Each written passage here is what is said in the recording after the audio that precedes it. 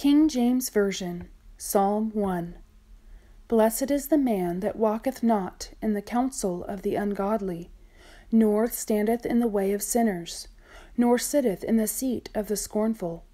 But his delight is in the law of the Lord, and in his law doth he meditate day and night.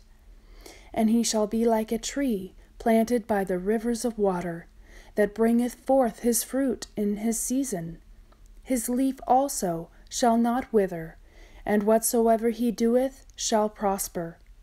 The ungodly are not so, but are like the chaff which the wind driveth away. Therefore the ungodly shall not stand in the judgment, nor sinners in the congregation of the righteous. For the Lord knoweth the way of the righteous, but the way of the ungodly shall perish.